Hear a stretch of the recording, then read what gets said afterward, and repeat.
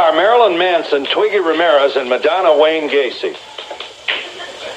And you call yourselves, you're Marilyn Manson because? Because that's my name. You're not going to help us understand the... Oh, you want to understand where the name came from?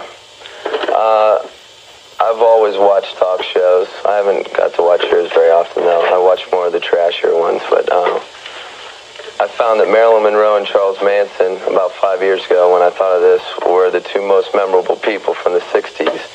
I thought it was interesting that things like talk shows put them on the same kind of celebrity status. And I thought that dichotomy of positive and negative, putting those two names together, represented what I had to say and what I was about.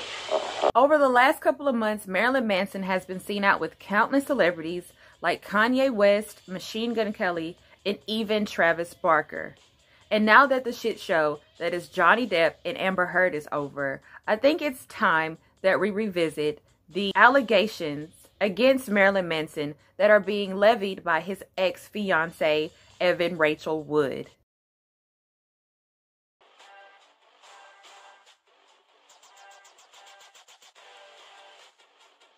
Evan and Marilyn Manson began dating when she was just 18 years old and he was 36 years old. They briefly were engaged in 2010. So, one day I saw her, she showed up with the heart-shaped glasses that are on the poster for Stanley Kubrick's Lolita. It was meeting someone who had a sense of humor to know that, okay, people are going to make fun of the fact that, you know, it's a Lolita-esque friendship, relationship, whatever the case might be. I mean, you know, so... But leading up to the events before Evans would expose who her abuser was, she would go and testify before Congress in an effort to secure a Bill of Rights for sexual assault survivors in all 50 states. She would detail her personal experience by saying, "My experience with domestic violence was this. The toxic mental, physical, and sexual abuse, which started slow but escalated over time, including threats against my life, severe gaslighting and brainwashing, waking up to the man that claimed to love me, raping what he believed to be my unconscious body." Rachel would then testify before a California state panel where she would decline to name her abuser once again, but detail her experience with domestic violence. The fear of being judged by society is debilitating, and the fear of retaliation from my abuser is paralyzing. I have been diagnosed with complex PTSD, including dissociation, panic attacks, night terrors, agoraphobia, impulse control, chronic pain in my body, among other symptoms. So in February 2021, Evan Rachel Wood and 4 other accusers came forward and spoke out against Marilyn Manson. Evan Rachel Woods released an Instagram statement stating, "The name of my abuser is Brian Warner, also known to the world as Marilyn Manson. He started grooming me when I was a teenager and horrifically abused me for years. I was brainwashed and manipulated into submission. I am done living in fear of retaliation, slander, or blackmail. I am here to expose this dangerous man and call out the many industries that have enabled him before he ruins any more lives. I stand with the many victims who will no longer be silent." After the release of her statement, Marilyn Manson went to his own Instagram to deny the allegations. He said, "Obviously, my art and my life have long been magnets for controversy, but these recent claims about me are horrible distortions of reality. My intimate relationships have always been entirely consensual with like-minded partners. Regardless of how and why, others are now choosing to misinterpret the past. That is the truth."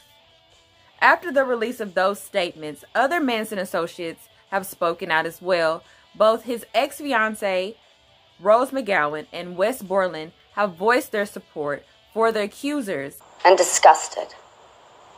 But I am mostly proud. Proud of Evan Rachel Wood and the others who've come forward against Marilyn Manson, my ex. When he was with me, he was not like that, but that has no bearing on whether he was like that with others before or after. It takes time to come forward. And again, I am proud of these women and anybody who stands against an abuser." So anyways, Marilyn Manson's ex-wife, Dita Von Teese, also released her statements in regards to the allegations surrounding Marilyn Manson. She said, "I have been processing the news that broke Monday regarding Marilyn Manson. To those who have expressed your concerns of my well-being, I appreciate your kindness. Please know that the details made public do not match my personal experience during our 7 years together as a couple. Had they, I would not have married him in December 2005. I left 12 months later due to infidelity and drug abuse. Abuse of any kind has no place in any relationship. I urge those of you who have incurred abuse to take steps to heal and the strength to fully realize yourself. This is my sole statement on this matter. Thank you for respecting this request." But these allegations that are being brought up by Evan isn't new. These allegations have surrounded Marilyn for years, starting in 2001 when he was charged with assault and sexual misconduct because he spat on his security guard's head and rubbed his G-string clad genital area on it during his concert. Also referring back to his autobiography book, The Long Hard Road Out of Hell, in this book there is a chapter called Meeting the Fans in Meet and Greet, in which he recalled a deaf fan who got covered in raw meat and had sex with a number of band members before getting urinated on by himself and his bandmates. He would also go on to speak with Spin magazine about his first breakup with Woods in 2007, where he revealed that he had severely self-harmed after their split, and also shared violent thoughts about the then 22-year-old Evan in his song, I Want to Kill You Like They Do in the Movies, about his fantasies he had every day about smashing her skull in with a sledgehammer. After this interview resurfaced, however, he would release a statement saying, obviously a theatrical rock star interview promoting a new record and not a factual account. The fact that me and Evan got engaged 6 months after this interview would indicate that no one took this story literally. Even though, you know, I mean, to each his own, but if somebody gets on, does an interview and talks about how they had a dream or a fantasy about bashing my skull in, that's probably a red flag, don't you think? Now, these allegations not only surround him, but they also surround his bandmates. For example, his bassist Twiggy Ramirez was accused by jack-off Jill singer Jessica Adams of sexual and psychological abuse while they dated in the 90s. Once this information came out, however, Manson did say that he knew nothing about these allegations until very recently and was saddened by Jessica's obvious distress. He removed Twiggy off of his touring party following the statements that were released by her.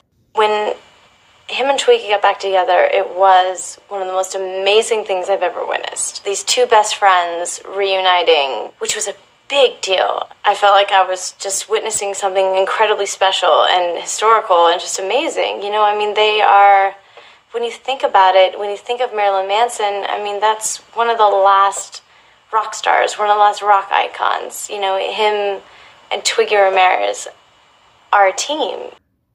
And then, at the height of the Me Too movement, Marilyn Manson would have a police report filed against him for unspecified sex crimes dating back to 2011. The district attorney, however, declined the case because the statute of limitations had expired and there was an absence of corroboration.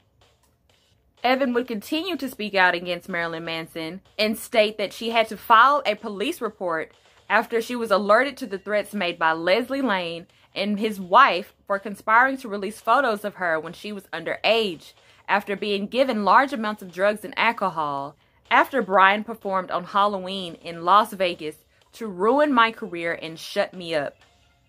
She also continued by saying, I was called a Jew in a derogatory manner. He would draw swastikas over my bedside table when he was mad at me. I heard the N-word over and over. She also continued by saying everyone around him was expected to laugh and join in. If you did not, or God forbid called him out, you were singled out and abused more. I have never been more scared in my life. This would prompt Wolf Alice's Ellie Roswell to speak about her experience with Marilyn Manson by saying, I met Marilyn backstage at a festival a few years ago.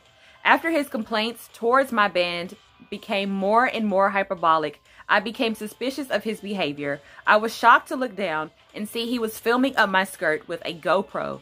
There were no repercussions for his behavior, adding that a member of his tour staff said he does this kind of thing all the time. After several other women would come forward, Marilyn Manson decided to sue Evan Rachel Wood on March the 2nd. He filed a defamation lawsuit against her, calling her allegations of sexual abuse against him a malicious falsehood. He claims that her organized attack is why he has been accused by multiple women of sexual misconduct since the actress first named him as her alleged abuser in February 2021. This detailed complaint has been filed to stop a campaign of malicious and unjustified attacks on Brian Warner, adding that the evidence of wrongdoing by Wood is irrefutable. It does seem like he has been a problem for years. He probably thought that he would get away with all of this stuff that he's been doing over the years. I do think some of this stuff was like, because he was a shock rocker, you know? I think some of the things that he did, especially in the 90s, was probably shock value crazy shit, you know? But that doesn't take away from the fact that a lot of these women are scarred for life, like traumatized, have been through some things when it comes to this man. It's situations like this where you really can't pick a side because you don't know who's telling the truth, you know? But there's so many people that have the same story that are coming out saying the same thing. It's hard not to believe these victims. So if you haven't liked this video, please make sure to like, comment, and subscribe to the channel. And I'll see you guys in the next one. Bye.